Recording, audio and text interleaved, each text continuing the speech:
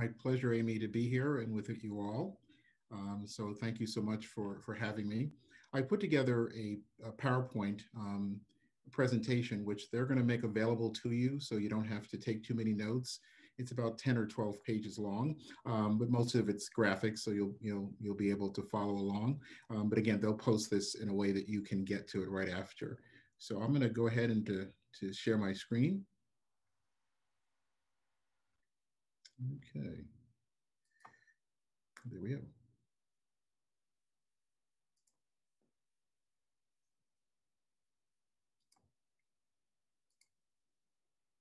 Right. So I saw that there was a Bloom assessment that was on your website. And I believe that what we're going to talk about today with the 4Ms goes along with those 5 segments. There's going to be an aspect we're going to talk about wellness, especially its impact on relationships and finances and purpose in life and creativity. So I think this aligns rather nicely along with what Bloom's assessment is looking at and what I'm sure they want to offer you as part of their membership. One thing I want to start with as a preface is what I have learned is the most powerful word in the English language, and it's the word and. Often people see that and they think it's a run-on sentence, but it's really a signal that what comes before or after it is different. So I see a fair amount of you are women. So being a mother is different than being someone's daughter and being someone's aunt. So it's different. So a person may be a mother, a daughter, and an aunt. And it's important to understand that those are different. So when you see a comma, you see the word and, it's really trying to tell you it's something different. So I'm going to talk about 4 things today: mapping, mental health and wellness, mediation, and mentorship. And as you can see, there's commas and the word and, because I want to signify that they're different.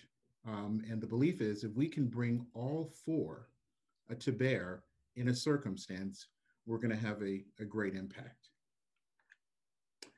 One of the other things that I want to point out is the whole person.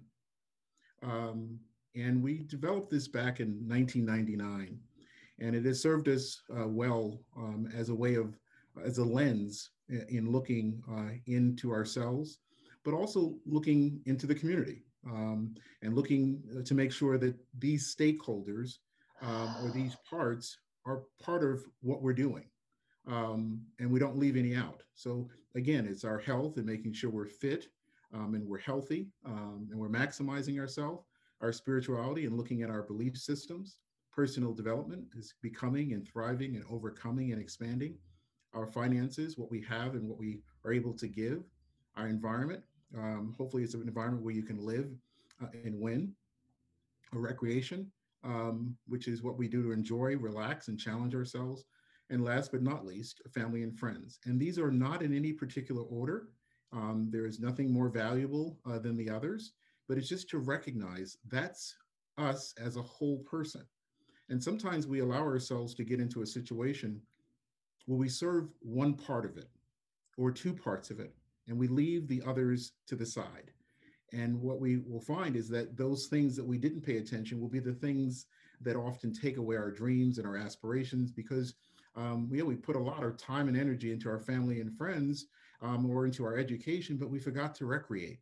And we forgot to think about, the finances that go along with that, or the impact and the importance that spirituality has, or the issue of health. So it's just a reminder that as we anchor in what we're doing, it's just recognizing we're a whole person. And again, as we're bringing groups together to tackle circumstances and issues, that it's important that we remember, if we're going to try to serve the whole community and the whole person, that these parts are important parts to be brought to the table and for us to consider as we're making our own personal decisions, but also decisions affecting a larger group as well. I believe very firmly that we live, and we're all doing that right now, and we're embarking on learning and educating ourselves. And I believe because of those 2 things, we can do better. And just again, keeping in mind that and that progression that we're living, we're learning, and again, we can do better because that's the progression steps we're taking.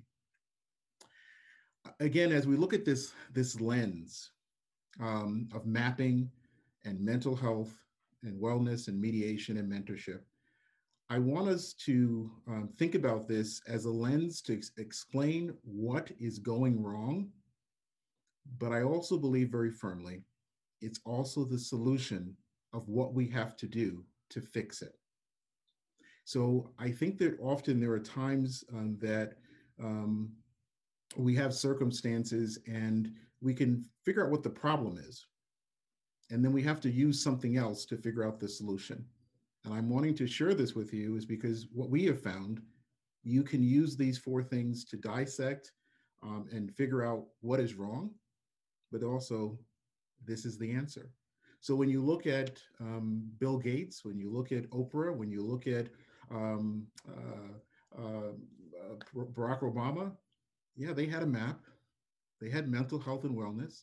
They knew where to go for mediation and where there was problems. They knew to bring other people to the table to help them out. And they stood on the shoulders of other people. So when you look at their success, you understand where it came from. And one of the things that I'm hoping that this model allows people to consider is we don't have to be baffled anymore. We're hopefully will be a tool that you'll be able to use to say exactly, I know exactly what happened. I know it's because you had a map, your mental health and wellness was in check, you knew where to go for mediation, and you had mentors, you had people that had your back.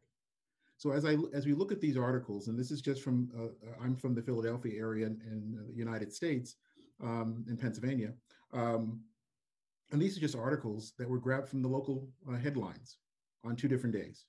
This is from this morning about social media feuds are the root of violence. In this circumstance, people were severely hurt by something that was posted on social media. But again, I hope that this allows us to look at why that happened. Is because there's a faulty map. There's some challenges with mental health and wellness. There's an issue with mediation and mentorship. One of the things that in looking at Philadelphia as an examples crime, the number is very high. Over 50% of their crimes are related to issues related to mediation. But reality is that we have to look at, do we have really things in place to address what we understand statistically is part of the reason, which is that mediation. And then we also can look and see that a lot of these things are also contributed by individuals with challenged mental health and wellness issues. And then it doesn't take much to make the leap that possibly there's an issue with a map and where they're going, and again, who's their mentors. So again, as we attempt to dissect it, we see why it was made possible, but I'm also hoping that we can envision that we can begin to offer these four things simultaneously. None is more valuable than the other as part of the solution. So again, when you look at the stuff at the bottom of the screen, you're starting a new job, you're considering marriage, there's financial planning, you're moving, looking at a relationship, a loss of a family member, considering education. Again, I'm hoping that this tool will provide for you a way and a lens to say, okay, fine, what's my map? You know, how well am I? And what kind of challenges may I have when it comes to mental health? But also, it's again, what's working for me and what's my wellness in that particular area so that I can continue to exercise that. So as I begin this endeavor, I'm going to stay well. And again, mediation. And mediation is attempting to pose the question of where do we go for remedies? Where do we go for advice? Where do we go for correction? That's what is meant by mediation. And we'll go over that in the next slide as well. And again, mentorship, who's there to support me? And sometimes we believe that we're independent. And sometimes we're placed in situations where that's actually the title, where you're said that you're, an independent planner, or you're an independent living. And I'm a big student of words, and that's one word I have a very tough time with, because I think it's a blatant lie. And it's a lie because we're never going to be independent. We are interdependent. And I think it's our belief, and in those moments when we think that we're independent, that causes the greater harm. Is to just recognize that how we are constructed. Our arms are connected to our chest, and our chest is connected to our torso. And so it's again, I think there are memos throughout our existence that tries to remind us we're interdependent. One needs the other. And that we, again, our challenges come in when we believe that we are independent. We need other people, and other people need us, and we need to figure out a way to make that work. So again, the four M's happens to be that the lead words start with the letter M, but it really stands for mandatories. These are the four things that I'm suggesting to you need to be present as we look at solutions to circumstances or dissect what went wrong. These are the mandatories, and they're mandatory if we want for ourselves and others to be safe. Let me minimize this, sorry. And also, as we're looking to provide services to other people, and as we look at success, these are the mandatories of those three.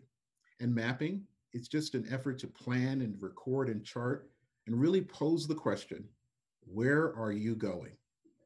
Mental health and wellness is focused on being stable and how we're functioning and how we're coping. And again, the question we're posing is, are you okay? Mediation is how we look for things to be, for people, places, and things to intervene, facilitation, and enabling, and really asking the question, did you consider this? Mentorship is about who's our guide, our tutor, our teacher, and most importantly, who's got our back. But those are as we put together, and you see on the next page here, this plan, we ask ourselves in that particular area, where am I going? And again, one of the other lines is, who's my stakeholder? Again, stakeholders, just again, reminding ourselves we're interdependent.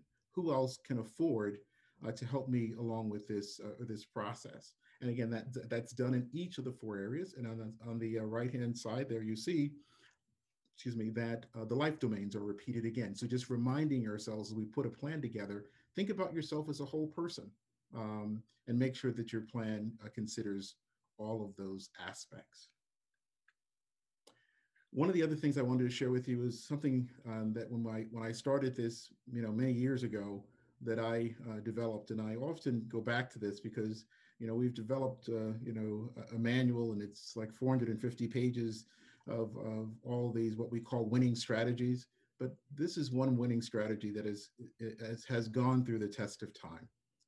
That if I can just start my day and end my day, just reminding myself to be grateful that today is here, and I need to figure out a way to make the most of it. That I need to be aware, and I need to learn as much as I can about the much I do not know. And to be appreciative that everybody in every place has value. And to be happy, which is again, finding the beauty in the people, places, and things that I experience every day, and find a way to celebrate it. So again, I have found that that's often, where the problem emanates from, is that I'm not grateful, I'm not aware, I'm not appreciative, or I'm not really focused on being happy. Or when I look at what went well, again, those four things have been able to serve me well as a litmus test to look through. One other thing I want to share with you is 5 closest friends. There's been some research that has shown that you're generally not going to do better than the 5 closest people to you. That often those 5 people are going to serve as anchors to you. They're not going to propel you, they're going to anchor you. So it's really important that we choose who those people are very carefully. But I wanted to extrapolate that a little further to share with you that these are the qualities that I'd like to suggest to you that you find in your 5 closest friends. And they stand for, in an acronym, Water Me, which is H2O Me, because there's two H's, an O, and then an M and E.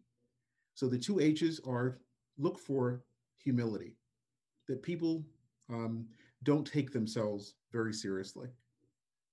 Next, that look for humor. Again, not trying to entertain everybody and making jokes. It's just a lightness with how they handle the things that life has to offer. Remembering the most powerful word is and. This is going to happen, and that's going to happen, and that's going to happen. And just to remind ourselves that I have to take things lightly because this is just part of what happens.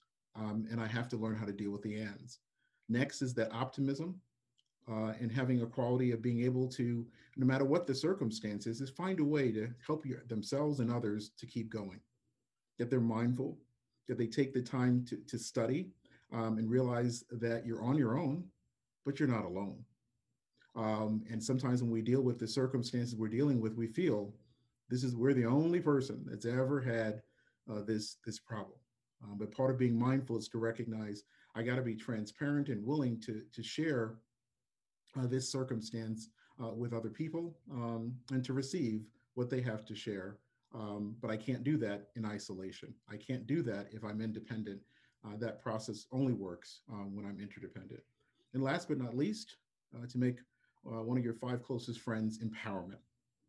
That people are trying to help me to stand strong, and I'm trying to do the same thing as well. But as I choose those five closest friends, that's the qualities I want to choose. And more importantly, as I try to work on myself to make myself the best I can be, those are the five qualities that I'm attempting to improve upon, so that as things I bring to the table to help myself and others.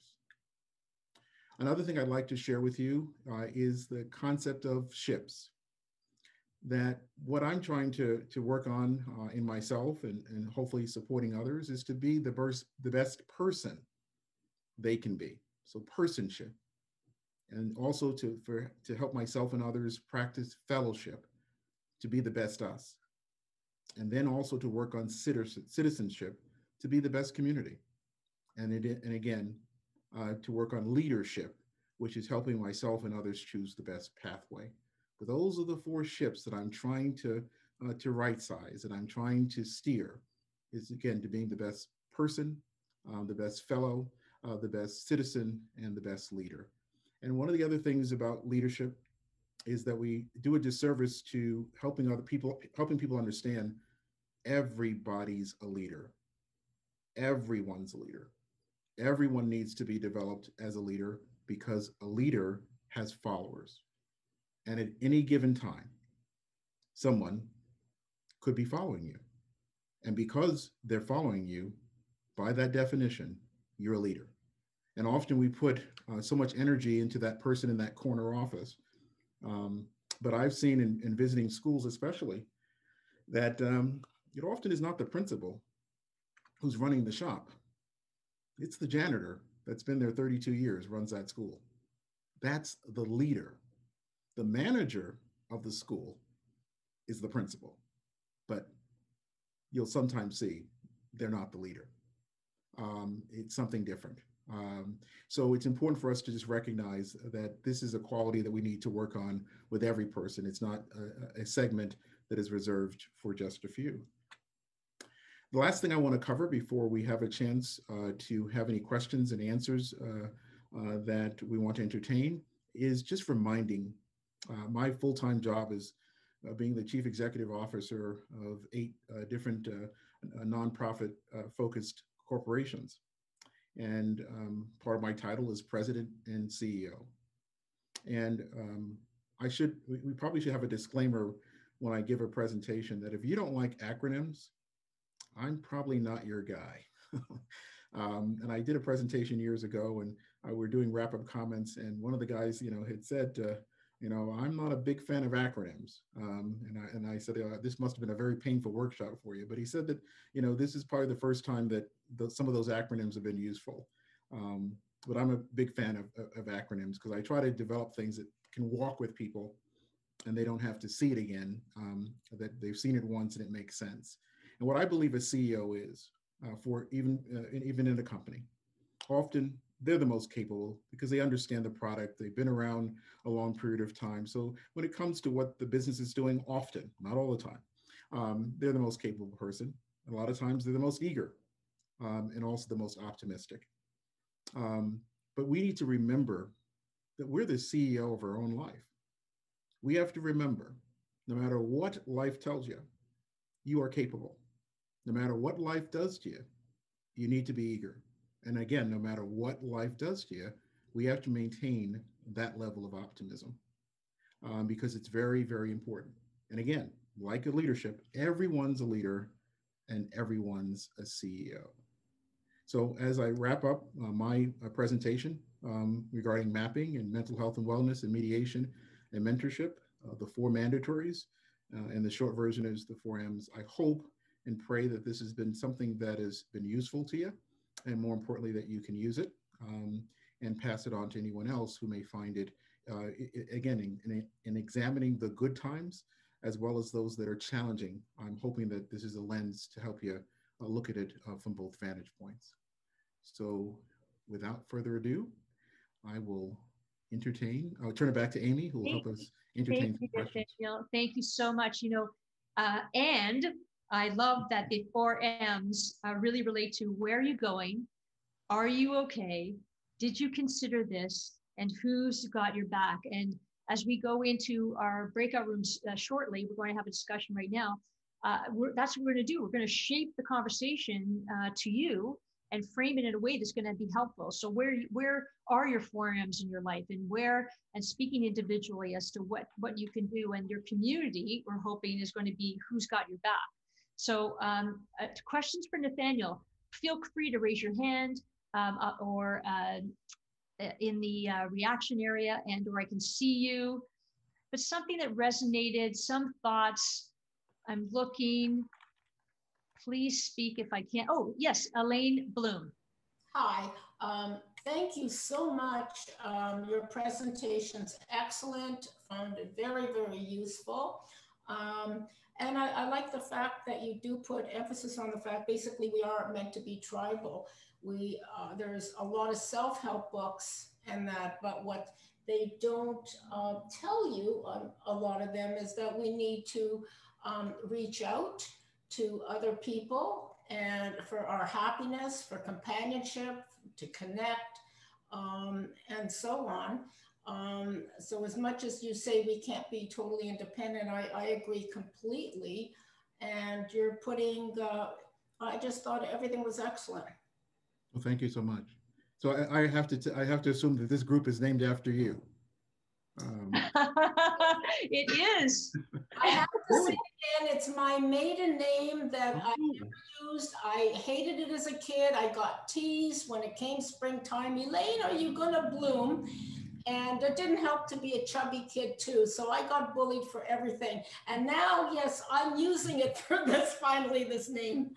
That's wonderful. Wonderful. And I know, thank you so much, Elaine. And Brenda Hyde has a question. Brenda? Hi, everybody. I decided to just open up my camera and get comfortable, so here I am. Good seeing you.